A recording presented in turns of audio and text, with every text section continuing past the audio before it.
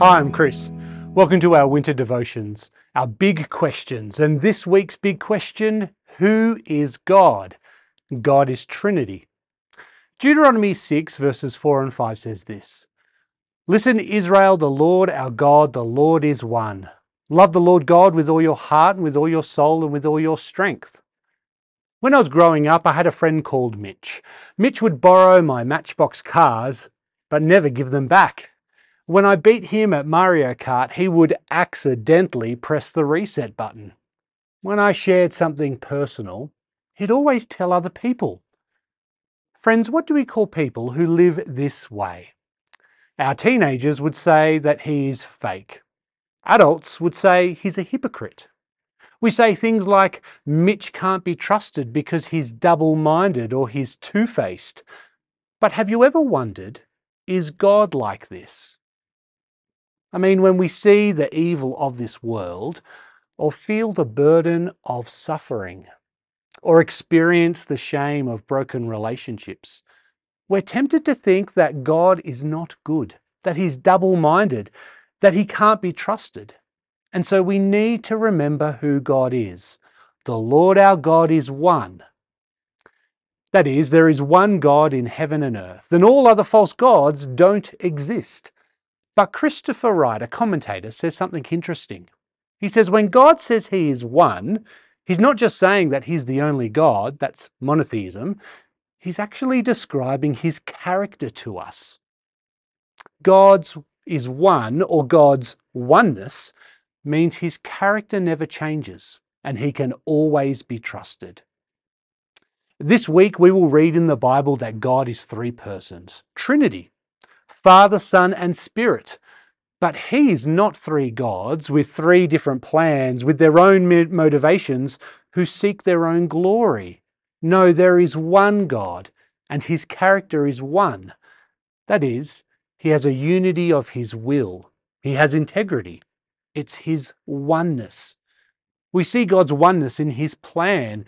God remains consistent for all eternity. You know, from Genesis to Revelation, his plan is to save humans from sin so they can live with him forever. God's oneness is seen in his unwavering character. His steadfast love and his faithfulness means that he will always keep his promises. And God's oneness is seen in his purpose. He works for the good of those who love him and for his own glory. When God's people first heard this, Deuteronomy 6, they were entering the promised land. All they could see were hostile people with powerful armies who worshipped false gods. They were tempted to think that God is not good, that God had forgotten his people, that God doesn't keep his promises. And therefore, Deuteronomy 6 verse 4 and 5, this was to be a prayer, the Shema, a daily reminder that God is one. And even when it looks like the complete opposite, God's character never changes. He never forgets his people. He never breaks his promises, and he can always be trusted. And ultimately, we see this in Jesus as he goes to the cross. He is single-minded, focused on the plans of the Father and the Father's glory. God is one. And for us today, when we see the evil of this world, feel the burden of suffering, or experience the shame of broken relationships, when we're tempted to doubt that God is really good, we must remember, no, God's is still good. God can be trusted because the Lord our God, the Lord is one. In the death and resurrection of Jesus, we see that God never changes and God can also always be trusted. Also, as God is one, undivided in his character, he also calls his people to a oneness in devotion to him. That's what verse 5 is talking about. We're called to love God in a single-minded and undivided way. It's not enough to answer the question, who is God? You see, if this is the God that we worship, then he is worthy of every aspect of our being. He is worthy of all of our love and deserves it. You see, this prayer doesn't just teach us who God is. It reminds us that we need to love God and ask him to change us. to ask God to realign our desires so we would give up our personal ambition and seek to love only the things that God loves. It's to pray for God to cultivate and to grow us in a devotion that goes beyond rites and rituals to living a life of worship. And this prayer is for God to redirect our hearts, our talents, our treasures, our time, so that we sacrifice them for His service and the advancement of His kingdom. So our fallen and broken world would see God's undivided character in our undivided love and devotion to Him. Friends, as we start our winter devotions, we've asked, who is God? And the Bible answers it in a most profound way. He's better than my friend Mitch. In fact, He's better than any human. The Lord our God, the Lord is one. His character never changes, and He can always be trusted. Let's finish by saying the living and active prayer. Gracious Father, You have saved us with a wonderful and powerful salvation. Your word is living and active. Today we have heard You speak, so help us to not harden our hearts, but to live it out. Forgive our failures, renew our wills, awaken our joy and transform our lives. Make our faith living and active. In the name of Your Son and by Your Spirit. Amen.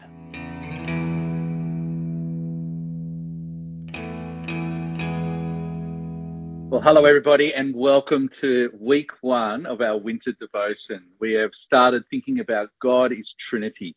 What a great encouragement we've had from Deuteronomy.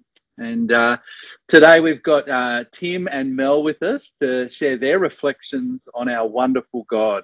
And so, Mel, over to you. You've heard Deuteronomy read. We've had some reflections on God. How has God's unwavering character struck you? Yeah, I think it's a really good reminder that when we feel like things aren't going the way we want them to, whether they just haven't gone according to our plan or whether things just seem to be spiraling, life is hard and challenging, and sometimes that's really discouraging. It's a good reminder that God is constant, that He is someone who is constant and unchanging in His character. And so when things aren't going the way I hope they'll go, we can have hope and trust that God is still the one who's in control. Yeah, thanks, Mel. And Tim, we've heard about God being a better friend than Mitch. What are your reflections on God after you've heard this devotion? Yeah. I think the thing that stands out for me is that God's oneness provides me with great security. I don't have to worry about knowing whether God's having a bad day or a good day and how I'm going to find Him. The God that maybe one day if I'm a grandfather and my kids have children, if they meet God, then the same God that they meet is the God that I meet and that previous generations before me have met. And so that provides me with great certainty because I know that when I approach God, I guess in some ways it's fearful because I know that exactly what God will not tolerate. And so that means that He's someone to be revered. He is Lord, but it also gives me great hope because I know of His character in the past. And I think that consistency gives me confidence for the way that He'll treat me too. I love those ideas of certainty and confidence when God reveals His character. Chris also made an interesting reflection that we're called to love God in a single-minded and undivided way.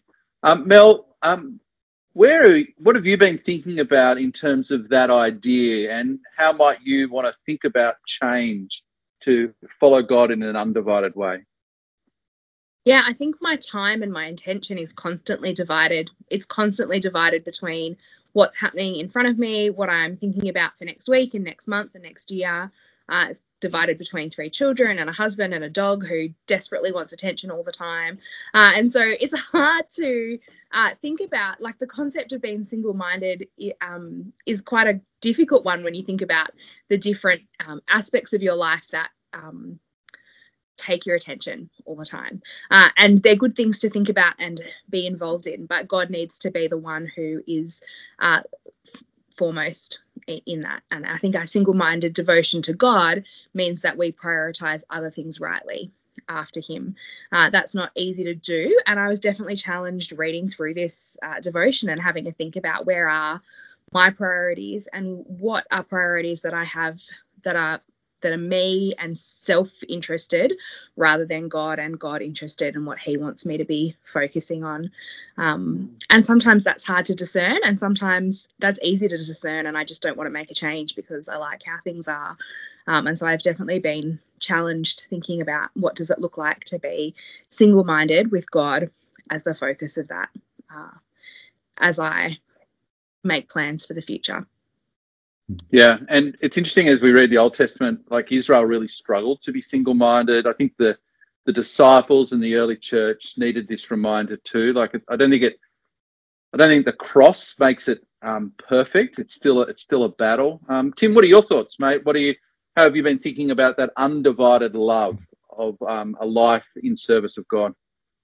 Yeah, look, I do find it hard. I mean, even just thinking about, in the end, when you do things, who are you doing them for? And so am I doing it in service to God, or am I doing it in service to myself? Even just speaking, like in a context like this, in a video that's going to go to the rest of church, I've got the desire to be honest and to talk about, yeah, sure, I am divided. Like I struggle to prioritize things that are actually good things for me, leading my family, caring for my wife, caring for my kids well, as opposed to my own self-interest. But even just wanting to say the right things in a meeting like this, that makes me look like a Christian that's got things together and not someone that's actually broken, says dumb things, does silly things. So being undivided and knowing actually God's opinion, I'm serving him, that's what it's all about. And the way I look, whether that's good or bad, isn't of relevance. What's of relevance is whether I'm serving God. Thank you, guys. Now, love you to think, just as we come to a close, how would you describe the God of the Bible that we've seen today, as he's revealed himself as the Lord our God, the Lord is one? How would you describe it to someone who's yet to follow Jesus, someone who's maybe considering but not used to hearing God reveal himself? What are your thoughts, Mel? Yeah, I was thinking actually this term in chapel at work, we've been this constant theme of God is faithful and worthy of our trust.